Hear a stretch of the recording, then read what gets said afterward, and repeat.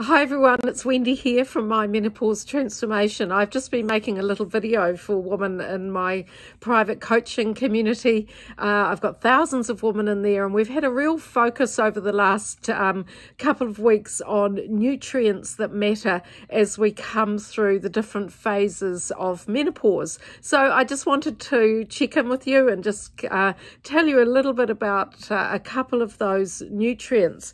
When women come onto the program, they get a wonderful food information book. I've got another book that's full of recipes as well, and in this book I've got information about specific nutrients that are known to help alleviate our symptoms as we come through menopause, and then of course as we step into post-menopause, when periods have ended for a year or more, and we're going into our healthy aging years, then there are certain nutrients that we need. So a lot of us are spending lots of money on different supplements for menopause, and many of you might find these helpful, but what we also have to do is focus on food.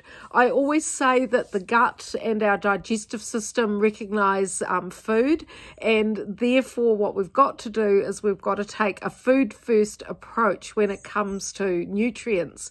Now, as many of you know who've been following me for a while, I take on board the My Menopause Transformation programs are grounded in women's health and aging research, and as part of that research I take the stance of the Mediterranean diet, and I've made quite a few amendments to it that are more specific to our menopause transition. There's 3 phases of menopause: peri-menopause to menopause to post-menopause. If you haven't listened to my masterclass on menopause yet, then I explain about that in there.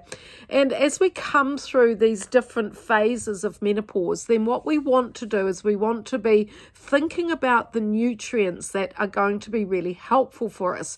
For example, if you're in menopause and you are still menstruating, then you need iron, and many women now are going vegetarian or vegan, which is wonderful, but you need to be checking your sources of iron. I'm often promoting Fluidics Vital. I don't have shares in this company, but this is a plant-based iron that some of you might like to think about.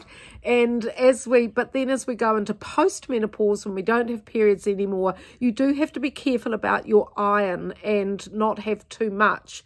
We move from 12 milligrams a day right down to 8 milligrams a day, and many foods have iron in them, particularly if you're getting your 2 cups of greens a day for your folate, and of course it's non-heme iron. If you're not a meat eater, then you want to really focus on on your intake of greens. And I always have greens growing in my garden. I've got spinach, and I also have parsley. I've talked to you about those as well, and I certainly talk a lot in my programs about the different foods and the nutrients they contain. The other nutrient that I have a little bit of a focus on in my group, particularly for postmenopause women, is calcium. Now, we need 1,200 milligrams of calcium a day.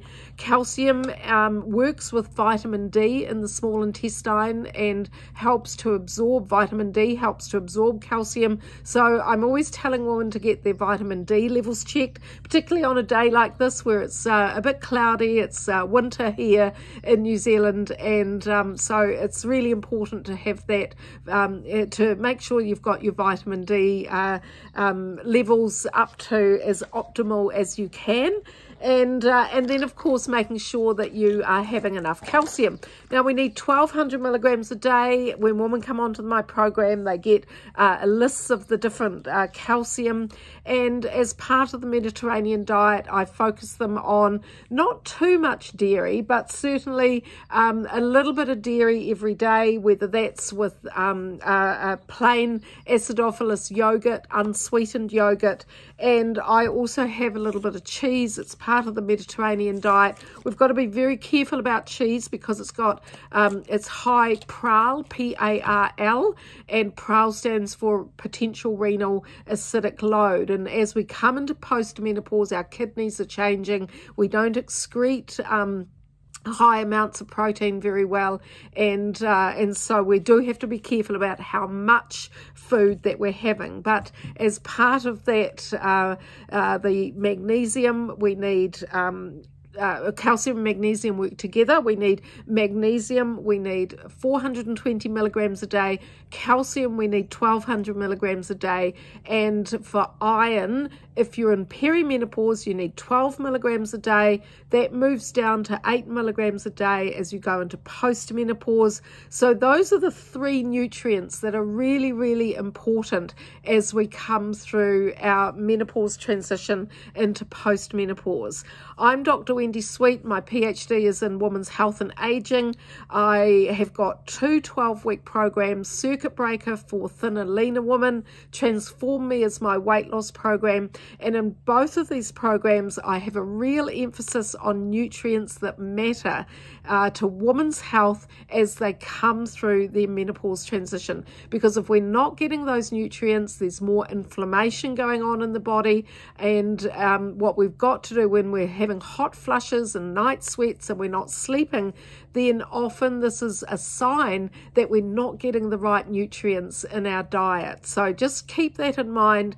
Jump to the website, have a look at my blogs, do the symptoms quiz, and I've got my 2-hour masterclass on menopause there for you as well.